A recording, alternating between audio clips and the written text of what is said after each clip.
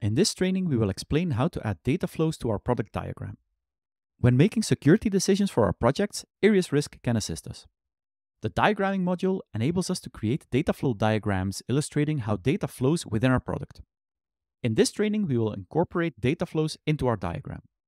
These data flows reveal how data moves within our product and can help in spotting potential security risks. As the name already suggests, a data flow represents the flow of data throughout our product. This visualization helps us comprehend how data is processed and transmitted and helps us fine-tune the underlying threat model.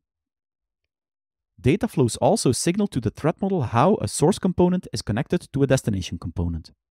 Adding data flows also allows us to inject automation into our threat model.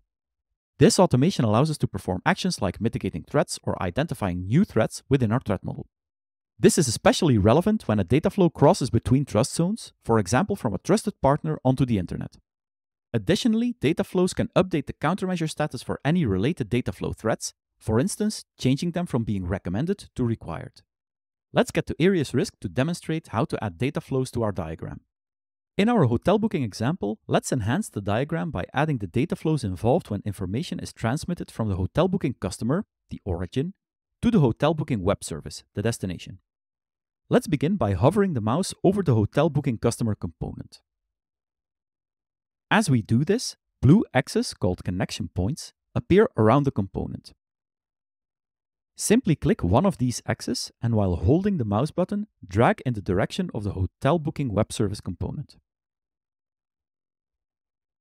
As we reach the destination, we see that it will also show these connection points.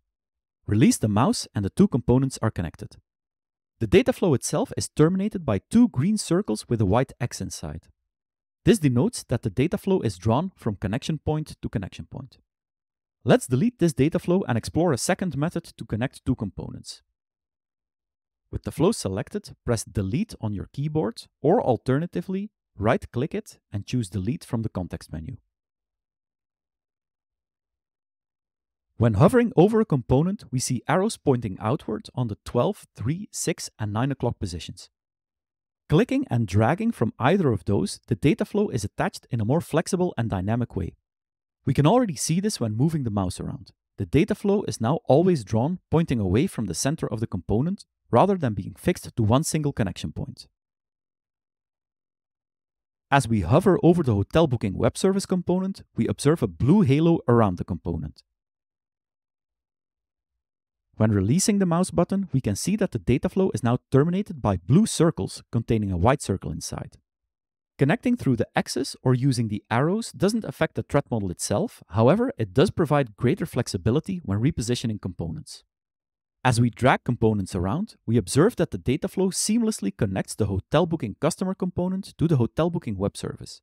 This happens without the data flows visually crossing over those components. The origin of the data flow gracefully follows the contours of both the customer component and the server component. This approach ensures that our diagram remains organized and less tangled, facilitating easier component rearrangement when needed. In the same way, using the arrows, add a data flow from the web service to the database. This will help us visually depict the process of customer data being transmitted and ultimately stored in our SQL database. Incorporating Aries Risk data flows may introduce additional threats. To identify these threats, we navigated to the Threats view and enable Flatten Threat View. When enabling the source column, we can pinpoint threats that have been generated by the data flow rules engine. For instance, if there's a data flow connecting the SQL database as the destination, it becomes vulnerable to SQL attack threats. Further guidance on how to address these threats will be covered in a separate training. Returning to our diagram, we should include the specific data that flows through the data connections. To do this, we right-click on the data flow and choose Data Flow Details. Within this dialog window, we could rename the data flow, assign data flow tags, and select data assets from the available list.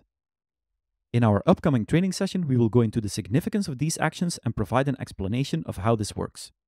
In this training, we've gathered 3 key insights. Data flow diagram creation generates a threat model. Data flows visually illustrate the path of data within our product. Analyzing data flows enhances our comprehension of our product and could lead to the identification of additional threats in our threat model.